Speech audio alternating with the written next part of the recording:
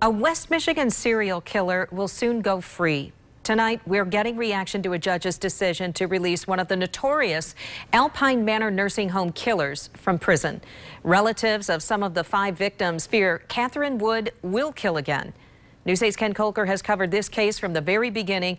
He joins us with reaction tonight. Ken?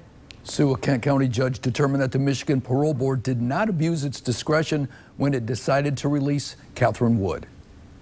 The ruling stunned relatives of the victims. And my biggest concern is that she will find a way to harm someone else. She's an incredibly manipulative human being. Stephanie Scruggs, the granddaughter of victim Mae Mason, helped lead the legal fight to keep Wood in prison. Just kind of numb. I couldn't quite believe it, honestly. I really honestly thought we made a very good case as to why she shouldn't get out. Wood and Gwen Graham were both nurses' aides at the former Alpine Manor nursing home in Walker, who were convicted of suffocating 5 elderly patients suffering from Alzheimer's or dementia.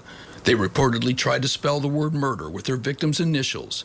Graham got life in prison without parole. Wood, who was the prosecutor's key witness, got 20 to 40 years. She has served 30 years of her sentence, and under previous good behavior laws, would have been released no later than June 2021. The parole board had denied Wood's release 8 times before, saying she was not remorseful and would pose a threat. But the board reversed that last September, ordering her release and leading to a court fight. It's a case of, unfortunately, what happens in our republic, where bureaucracy gets out of hand and bureaucracy thinks it knows better than everyone else.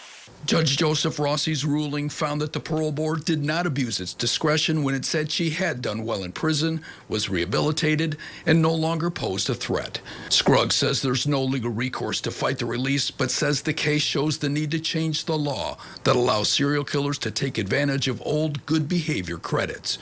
She believes Wood should serve her entire 40 years. That's like giving Son of Sam time off for early behavior.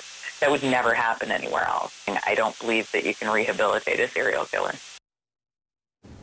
The ruling shows that the parole board added a condition to keep Wood from working with vulnerable adults or children. The state says her earliest release date is now November 5th. She plans to live with a sister in South Carolina.